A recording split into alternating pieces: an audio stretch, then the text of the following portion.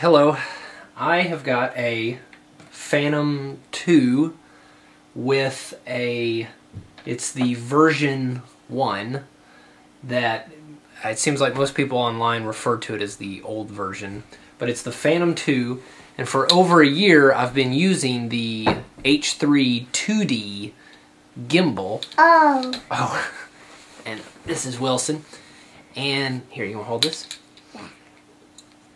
And the H4-2D Gimbal seems to have worked absolutely perfect. Even after a couple of crashes, I was able to bend it back, and I've never once had a problem with it.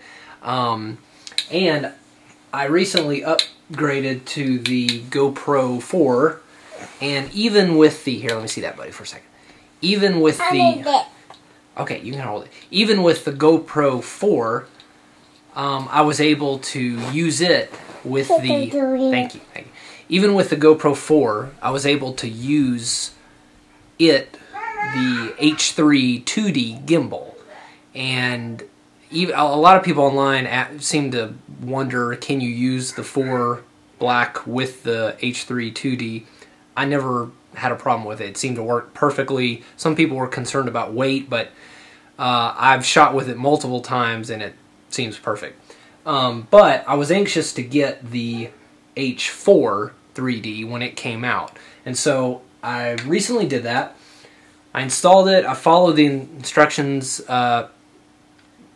perfectly, and when I took it out for the first flight, I noticed significant shaking of the camera. The bottom of the gimbal seemed to have just enough shaking that I definitely never noticed that with the H4-2D.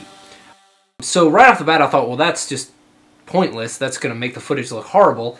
To my surprise though, all the footage looks completely good. I didn't see any jello or shaking when I look at the footage. I'm not really sure how that's happening, but anyway, when you look at it, just as you're flying it, I can definitely see it shaking back and forth.